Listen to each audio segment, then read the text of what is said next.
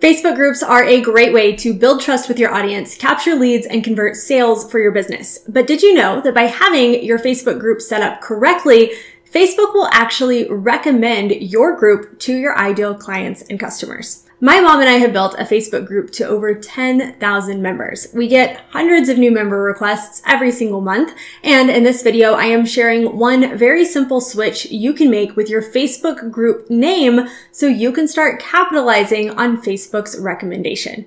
My name is Jordan Maylea. I'm co-founder of the Global Freedom Community alongside my mom and business partner, Kathy Schneider.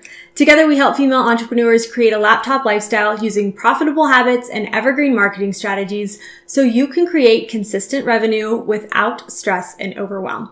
If you're new here, be sure and hit that subscribe button. We put out great new videos just like this one every single week on this channel, and I don't want you to miss the next free training we release. Facebook groups are incredible for providing a social media hub for your business where you can pour additional value into your most engaged members. The Facebook algorithm highly values group posts in the newsfeed, meaning that when someone is a member of your group, they're very likely to see your group posts in their feed.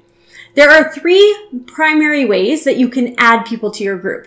The first is through your own activity. And this basically just means using your content across Facebook, across other social media platforms, and in your sales funnels and email marketing to call out your viewers and invite them to join your group.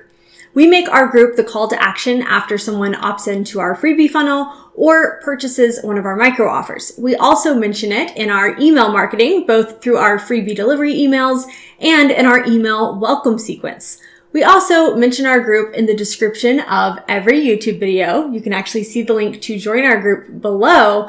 And we also mention it in the link in our bio on Instagram and TikTok.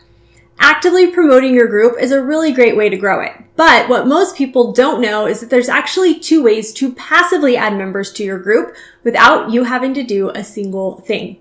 When someone types a phrase into the Facebook search bar, Facebook will recommend groups that fit those keywords. For example, if someone searches female entrepreneurs, our group is right up there at the top of the search.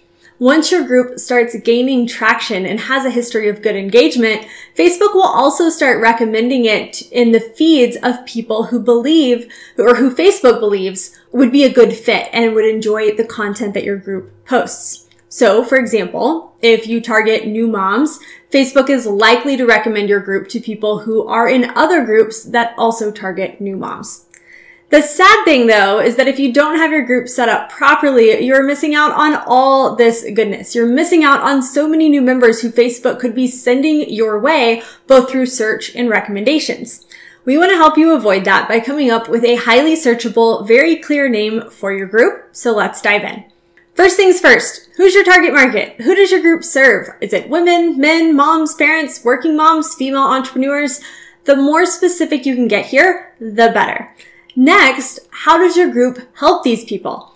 How can it provide a transformation that they're looking for or solve some of their pain points and problems? For example, our group is called Female Entrepreneurs Attract and Convert More Sales. The name clearly calls out who we target and what they can benefit from by joining the group.